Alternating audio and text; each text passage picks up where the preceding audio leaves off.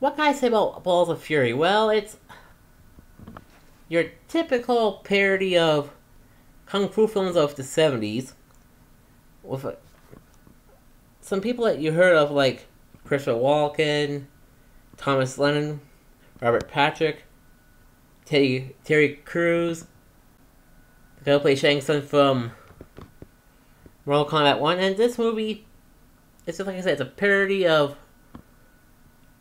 kung fu films from the 70s, but involves ping pong, and it's, to me, this is a bad parody of a great genre.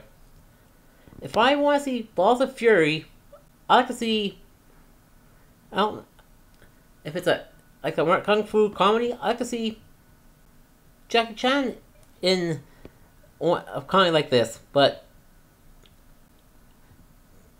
to me, this is an insult to table tennis, which is big in China and Korea, and an insult to kung fu films. Oh yeah, that's right, folks. This is worse than, actually, this is worse than Bluesploitation.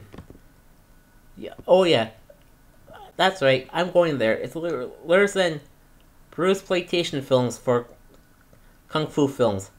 Out of 5, I'm giving this film a half, or actually, just 0.5 out of 5. And this is Malibu Sean Bateman signing off.